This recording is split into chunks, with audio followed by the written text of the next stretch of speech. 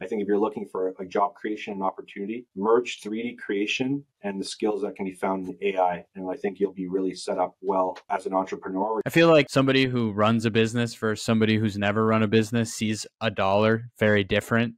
And like when you run that business and you're the one bringing in that money, like a dollar's a dollar. I'm not letting that slip. I'm not letting that slip. If I could make an extra dollar, save an extra dollar, like that's a no-brainer. Consumers are getting smarter and smarter. Like they're less susceptible to impulse purchases from just seeing an ad, right? As being a NFT owner, digital collectible owner, you're kind of lumped into that crypto space. What are your thoughts on crypto now and in the next 12 months? And same for the digital asset category. Welcome to the Virtual Ventures Podcast, episode 18. I'm your host, Andres Sanchez, and today I'm joined by the visionary Rafsby, co-founder of aKIDcalledBEAST, a groundbreaking NFT project. He's a multi-time entrepreneur with an insatiable drive for innovation. Get ready to be inspired as we explore the world of blockchain and NFTs with Rafsby on the Virtual Ventures Podcast. Let's dive in.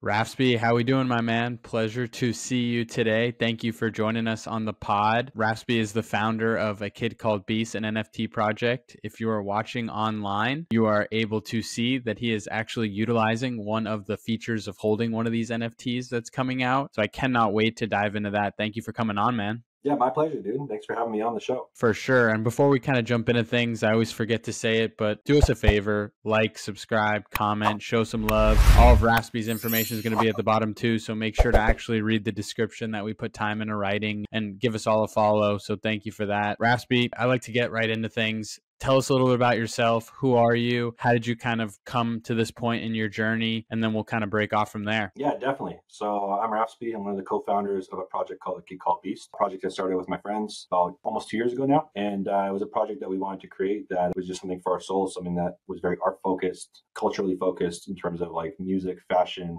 technology. And we wanted to kind of combine all of our passions into creating something that was fun and brought people together. And here we are. Now we've built up this like really cool, amazing brand with a really strong community, and we're having a lot of fun along the way. That's amazing. So tell us a little bit more about the earlier part. I know it wasn't just a one-hit wonder into this NFT world. How was the early on portion of your life? Were you entrepreneurial? Did you do that 9 to 5? Let's kind of dig a little deeper. Yeah, definitely. So early on in my life, I started off doing nightclubs and nightclub events and like hosting like music festivals. That's what I got into as like one of my first forays into entrepreneurialism. I've been an entrepreneurial kind of spirit individual my whole adult life. I started when I was like 18 years old. I'm 35 now, so I've been, a self-starter pretty much my entire life. Yeah, I started off with, doing music events and nightclub events and doing like music festivals. And then I got out of that industry and moved into digital marketing, a lot of creative agency kind of work, just building out stuff for other brands into e-commerce, through that process naturally, because, obviously you pick up a lot of skills running a digital marketing company. So you use a lot of those skills for some of your own startup concepts and ideas. So I launched a bunch of e-commerce brands and products and,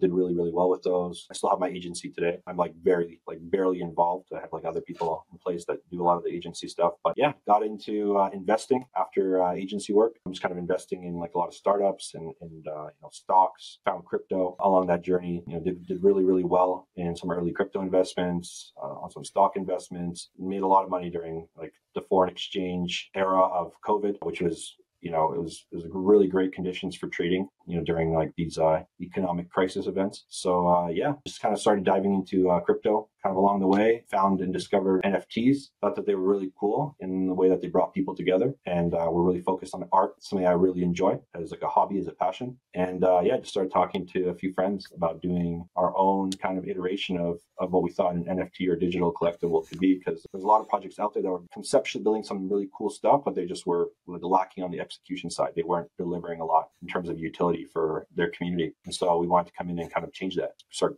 putting utility first and creating a lot of cool use cases and benefits for community members. And here we are. That's what we kind of set out to do. Now, we've been building in a bear market the entire time, so it's a really unfavorable conditions for being able to build something like this. But we're making our way. It's a good time. We're having fun. Awesome. Yeah, it's a common theme for people like yourself. Like I've had so many entrepreneurs on the show over the last 8 weeks, and investing, being financially savvy, it's like one of those things that's a no-brainer. And I think that has a lot to do with getting involved in business early on. Like you learn so much. I feel like somebody who runs a business versus somebody who's never run a business sees a dollar very different. And like when you run that business and you're the one bringing in that money, like a dollar's a dollar. I'm not letting that slip. I'm not letting that slip. If I could make an extra dollar, save an extra dollar, like that's a no-brainer. So I love that traditional path, and I love how you've continued to innovate and kind of went from a young entrepreneur to now a seasoned entrepreneur co-founding a global company. I mean, aKIDcalledBEAST has an amazing community, an amazing following. I've been watching you guys build, and what you're doing in a bear market is amazing. I mean, I see the level of community you guys provide, and I think that's like one of the biggest parts, and something I want to touch on right now is my initial startups that I ran in college were all built off Discord, all community based, very lucrative businesses. Building a community is tough. How has that part of the business been? Yeah, no. So with our project, it was very community first. Like we started building the community. We incorporated the community in every one of our decisions that were like major to the brand and the project. And so it was kind of a natural flow, I guess. Like we spent so much time, with them, with their help curating what we were trying to do, that like the community element kind of just formed very naturally. There was a lot of education around like what we were doing, and a lot of education on what we were building. There was like a lot of motives and incentives. It was very easy to pick up and start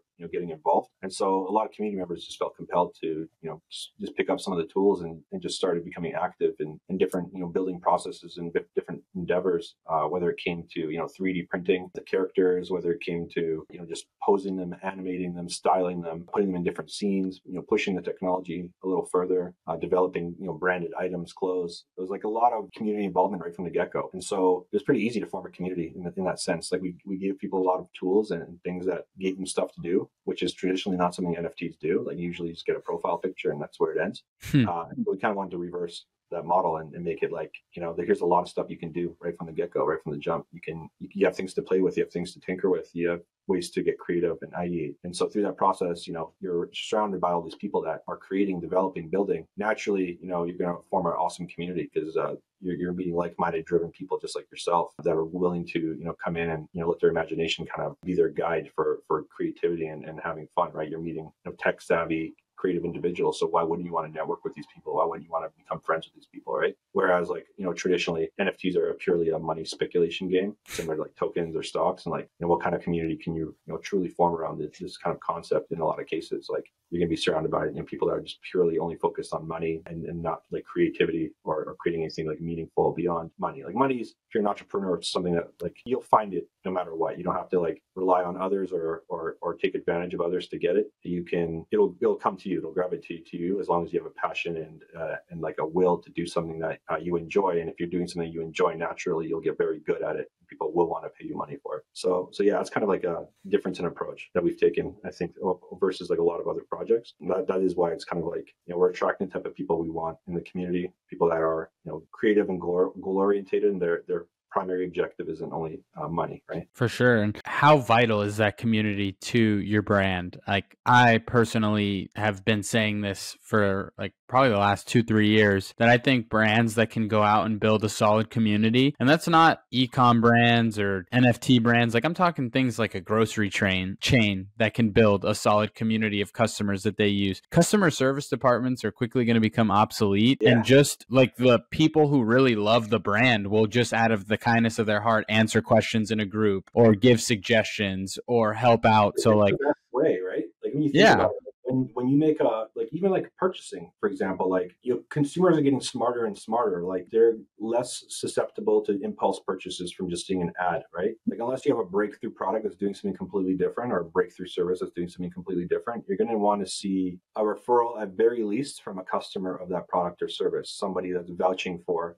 how good that product or service is. Ideally, that person is a friend. That is that point of referral for you to be able to make the decision into the investment of whatever the product or service is, right? Like the days of like, here's like an impulse ad from, on Facebook, on Instagram, on TikTok. I'm going to go make an impulse purchase for this item because I saw an ad. Like those days are getting numbered, right? People are getting a lot smarter. They're being wiser with their money. They want to see a community. They want to see happy customers. They want to see, sentiment from the consumer saying that this is, a viable or good purchase, versus like the other way around of like, marketers telling you what you have to like. You want the people who are buying into it and using the brand and the products, telling you that it's good, right? That's, I think for me, it's like a much more unbiased perspective of like determining, whether something's a good buy or a shitty buy, right? Like, I don't want to be told by a marketer that I should buy something, right? Like people try to sell you stuff all day long. Like the worst part of, buying a car is the car salesman when you get to the dealership in most cases, right? Like that's one of the worst parts of the entire experience because like they're trying to push you into something. Same with realtors, right? Worst part of the buying experience. In my opinion, these people can be and will be phased out and replaced over time, right? Where there is not going to need to be that component. It is going to be purely community driven purchases, right? I think it's just like that's kind of the way things are going. People want that like that trustless or very trusting opportunity to be able to buy stuff, either through verifying that something actually is good in using technology, or through a peer-to-peer experience to be able to decide if something is valuable or not. Yeah, I'm in 100% agreement. I think that that's the way that we're headed, and I think that's why even you see big brands now trying to push communities and getting their people into groups and chats and things like that. I just think it's the best way to go forward. Let's do a little bit of a pivot and talk about the art. I think that your NFT is one of the ones that I would group into the IP potential products. When you look at NFTs and you can see a few that look like, hey, I could see an action figure in this, or I could see a plush toy in this. What was the inspiration for the artwork side of things, and how has that been going? It's been going really, really well. I'll actually show you some stuff I got actually nearby. Awesome. I got this guy right here. Wow, that thing is huge. Yeah, this guy is the same size as a bear brick, 70 centimeter model. This is aKIDcalledBEAST toy of my actual PFP. That thing is cool. Yeah, it's got like it's basically like, it's my my little Avatar character. So yeah, this thing's like a big. And also, sorry, if you're not watching online, he just showed, and if you're not familiar with a bear brick, it's like a figure. I don't know, how many feet tall do you think that is? Like 2 feet tall? They're 70 centimeters tall, I believe, for the large size. So they're like 2 feet and a bit. We also That's have awesome. Little ones and another size, so like little different comparable sizes. We're working on a lot of cool like little stuff. They're gonna have like NFC chips in the head of the toys too, so you can like do different kinds of activations and different kinds of like cool features like augmented reality features, or validating if they're authentic or not, or if they're counterfeit, which is something I think the toy industry hasn't really thought of. Like there's a lot of forgeries in that industry because it is a high ticket item, something that people, the same type of people that in a lot of cases buy sneakers and resell sneakers are the same audience that buy art toys. And like I think like sneakers too, like that's a big problem that needs to be solved. There's a ton of counterfeits for sneakers. Like, during the Yeezy craze, like, half the Yeezys on people's feet were fake, if not more, right? And like, unless you know how to authenticate them and like you're an expert in knowing how to check the colorways, like, I mean, that to me is a problem. You shouldn't need a third party to have to authenticate stuff in that way, right? If they would have changed it, you eliminate the forgeries, right? Chips are very easy to produce for authentication. They're very cheap to produce too. It barely adds any cost or margin to a product. And so like, we're looking at just like taking a lot of these ideas and just like adding them to products that people already know and love, and just making them better and improving their provenance, their abilities with what they can do, and being able to reach the end collector, being able to retain them as well too through different activations by having these toys chipped. And what was the inspiration behind the design? Like, how did you come to what is now aKIDcalledBEAST? For sure. So me and Caleb, we wanted to do like a really cool hype beast kind of art toy. We wanted something that was like a coming of age kind of character, like kind of expressing our inner child, but like with an ode to like the privacy component of like Web3, because Web3 is very much like anybody who's on Twitter or crypto, like not a lot of people show their faces, right?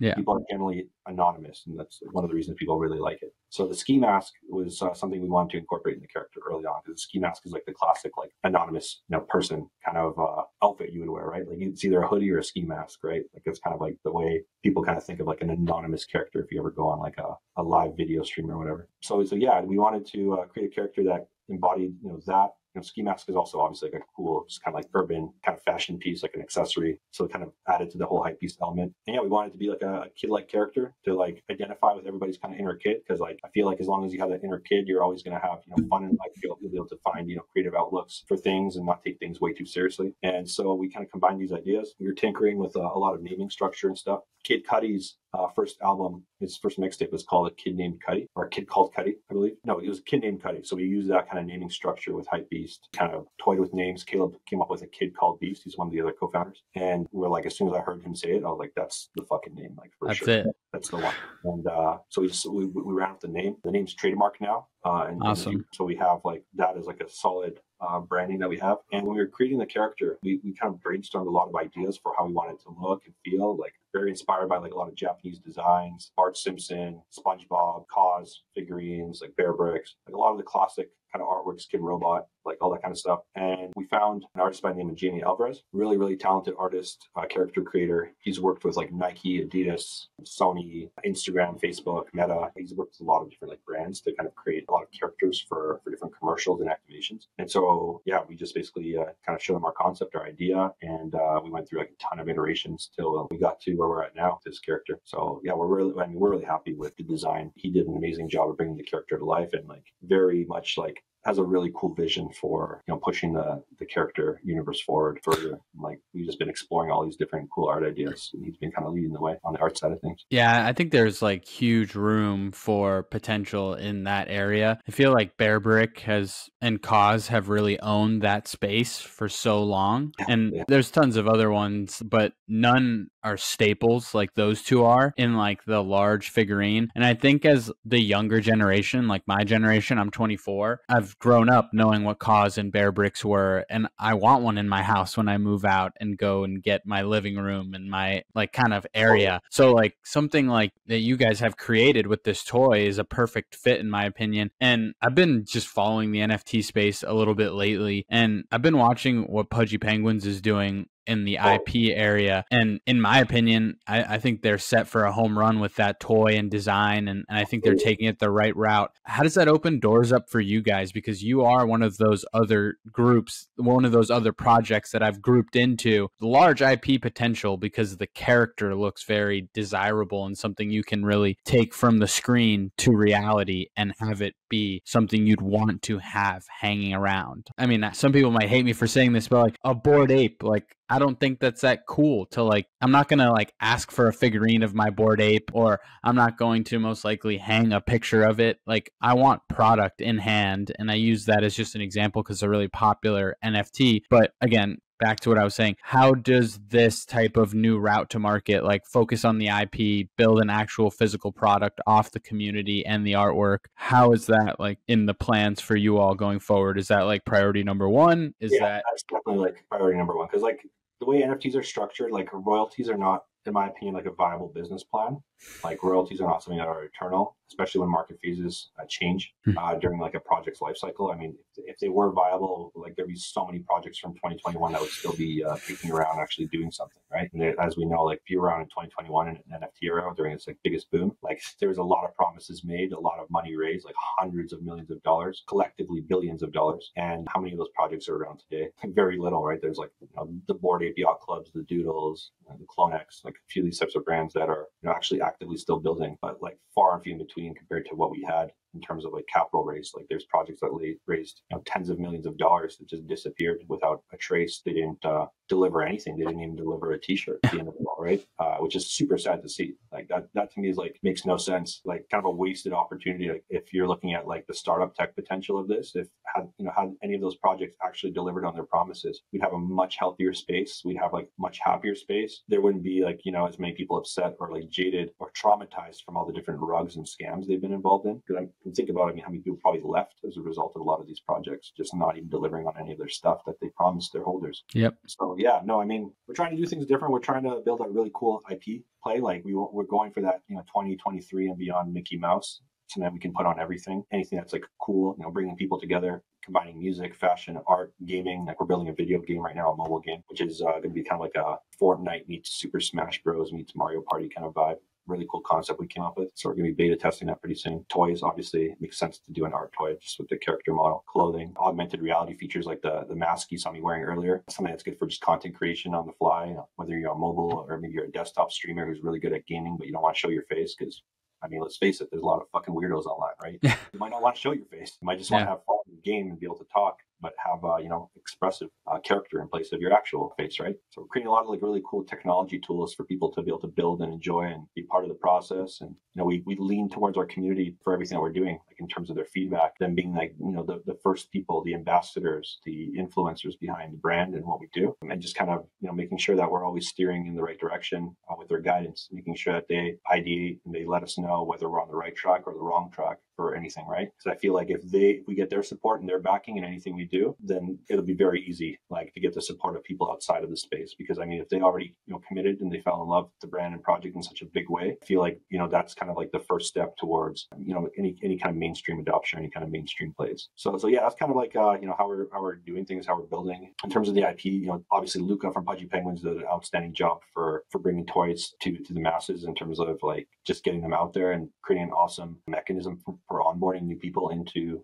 digital collectibles and NFTs as a whole. I don't even like using the word NFTs, honestly. It's like such a tainted name. I call it digital collectibles because like I don't really want to be lumped in the same category, honestly. But yeah, no, Luca's done an awesome job. There's a few other projects doing like a really great job. Obviously Artifact with Nike, like they're killing it. They're doing really cool things with physical goods. Obviously, it's a great combination. A few other projects that are actually like building something significant that is viable, that it's not just like, profile picture, which at this point in time, like, to me, doesn't make any sense, right? Like an identity, paying that much for an identity, like, is like, I don't know, like anyone who disagrees is like, because I'm putting their bags right now. Yeah, I agree. Like, we're past that portion of the NFT space now. And I do agree. I think the word NFT is slightly stained. I mean, there was a lot of turmoil from just bad managed projects and people who probably shouldn't be running big businesses getting the chance to run them just built off that hype. But I mean, in any market, that's what a market does. It cleans out all of those projects, and the ones that are quality will survive and move forward. And it is tough on the community because you might have been caught up in some of those things, but it's projects like yours that are the reason why people stick around and want to continue to be in the space. Are the toys going to be mass market a play? Are they going to be for members only? How's that? And if they're going to be mass market, like, where can somebody go buy them, or where can somebody go buy them in the future when they do come out? Totally. So as far as the toys go, we're going to be taking a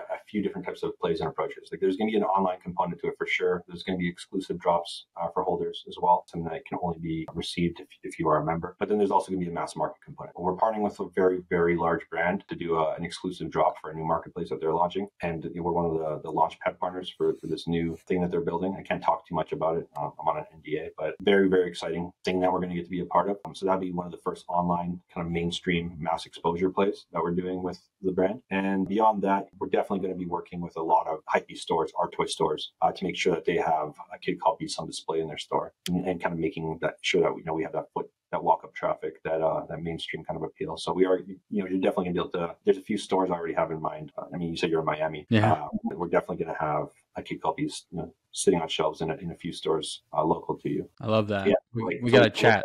We got to chat about that offline so I can go find them. Yeah. There's going to be like a lot of really cool components to it, and just features too. Like, we want the toy to not just be like only a toy that sits on your desk. We want it to have some cool, unique features that toys don't typically built in. They didn't really think of, right? So I think that it'll change the game with how people look at these toys and what their potential is. For sure. And as being a NFT owner, digital collectible owner, you're kind of lumped into that crypto space. What are your thoughts on crypto now and in the next 12 months? And same for the digital asset category. I mean, I got a very bullish perspective on crypto as a whole. Like, I think it solves so many problems, so many like utility problems. And I mean, I love Miami for that reason. Like, Miami's a very crypto friendly city. Very crypto friendly. Yeah, they're pushing forward in a lot of the right ways as a city.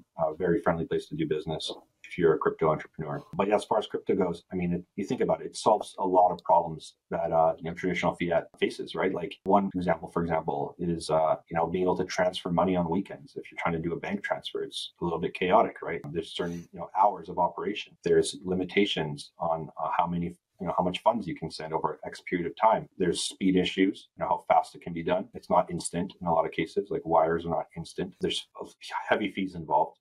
At very, very bare minimum, you're looking at 3%, transaction fees for credit card purchases, which I mean, I consider a fiat purchase. You have, massive fees involved in, large wire transfers, and then like the borders issue too with transferring money. Like, there's different rules in different countries and different areas of the world that just becomes a, massive headache. I think, crypto has much lower fees to transfer money.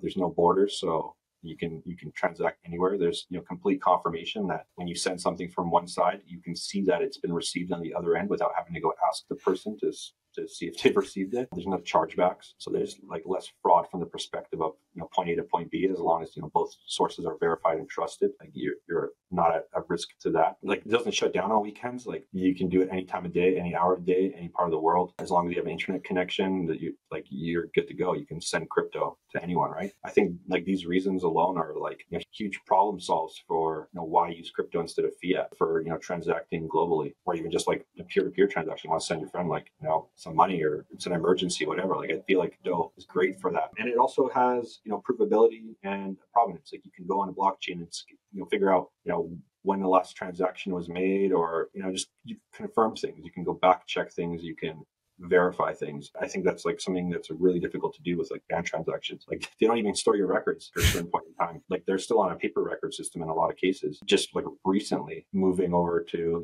paperless transactions, and they're not going to store your records for the rest of the time. If a bank were to ever have their servers go down, or I don't know, worst case scenario, maybe a bank gets liquidated because they don't have enough assets, you run into so many risks in terms of record keeping, and like it just puts people at a lot of liability. Like myself personally, I think people should be in charge of their own assets. They should be custodians of their own assets. They shouldn't have to necessarily trust another third party with holding their assets. Like obviously you need money in the bank to operate as a business. Like that's a given. You need credit to be able to make purchases in the real world in a lot of cases, especially if you're paying manufacturers and suppliers and retailers. But like personal funds, I don't know. I feel a lot better hanging on to my own money instead of storing it somewhere in an institution where I know these people are lending it out, moving it around. There is a very real possibility for there to be a liquidity crisis. If, let's say, a good percentage of that bank's customers decide that they want to withdraw their funds at the same time. There's going to be a shortage of that access, and how that works for sure. So like to me, that's like a choke point for like storing your funds in a secure place. Yeah, I mean, that was great, and like